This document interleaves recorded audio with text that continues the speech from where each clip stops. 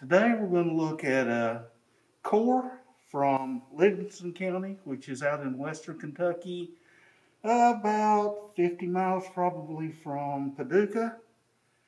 This is an area that is heavily faulted, which means the rocks have been fractured and moved because it's not too far from the Rough Creek fault system or the New Madrid fault.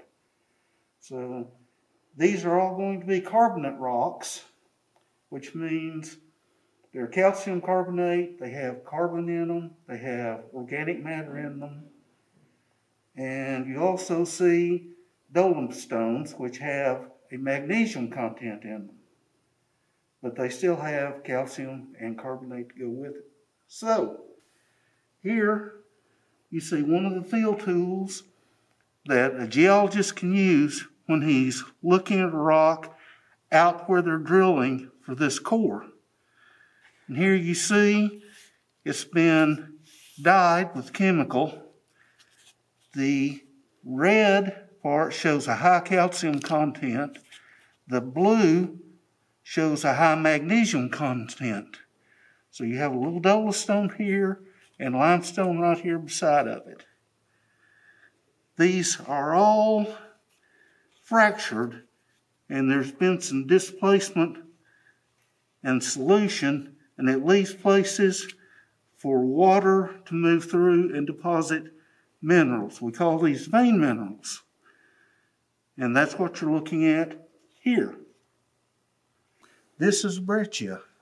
You can see these little angular pieces of rock,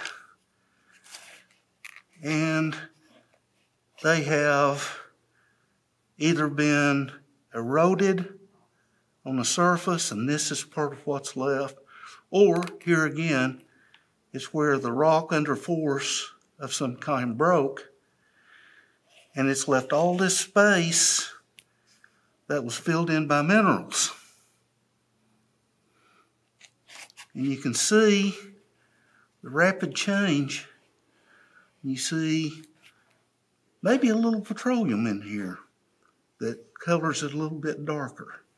And here you have a stylite. It's a pressure solution mark where hot water has solutioned and forced its way through here. And down here we have bitumens. This is dead oil in the rock. If you look at this piece of core, you can see little marks here. These are vugs. When fluids are carrying the oil through this rock, the oil molecules were bigger, and it got stuck in here. If you have enough oil here, this is pretty dead stuff, but you have liquid oil, then it can be called a source rock. And people will drill down to recover this oil. Now, when they get that oil, it can look like this. This is from Knox dolomite. It's an Ordovician formation. And the Knox formation itself is Ordovician Cambrian. It came from McCurry County.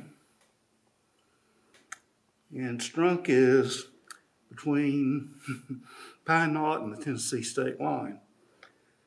Down here you see this clearer fluid. This is a brine. A brine is saltier than seawater. It's usually considered to be more than 50 parts per thousand salt. And you get a lot of this, and under today's environmental laws, you have to safely dispose of this. But this up here is a liquid oil. It's called a kerogen. These three boxes, you see several zones of fossils. These are corals. And you can see them laying at different angles. Now consider that you're looking down further into the earth. If this is vertical, you're going down. And you find these fossils laying at different angles. These are on their sides. These, it looks like they're vertical, but they're not. They're laying on their side, and we drilled down through them.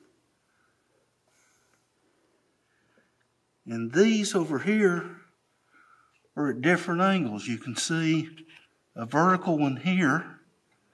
The rest of them are laying at different angles, and you can get a cross-section of the animals. So when you hit a marine zone like this, these are some of the things that you can see. Up to now, we've been showing you core laying flat in a box.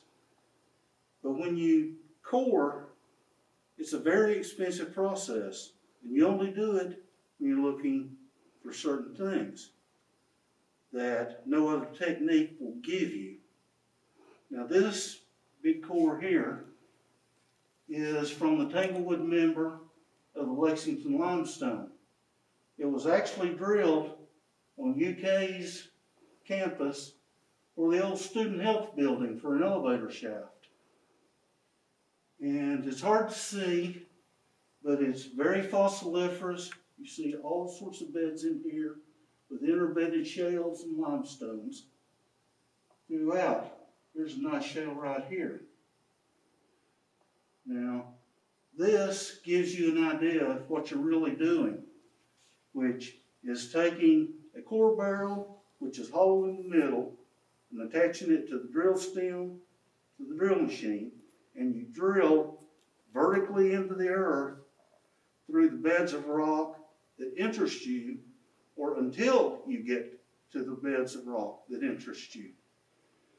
And this gives you a view of the earth through time. As you go down, you're getting continuously older rock. And this particular rock is well over 420 million years old. The deeper you go, the older it is. Whereas this piece of rock is Tyrone limestone. This came from the middle of the Kentucky River in Frankfort. And it was drilled in order to put a bridge pier in to support the US 127 bridge across the Kentucky River. It's a much finer limestone, has shales embedded in it.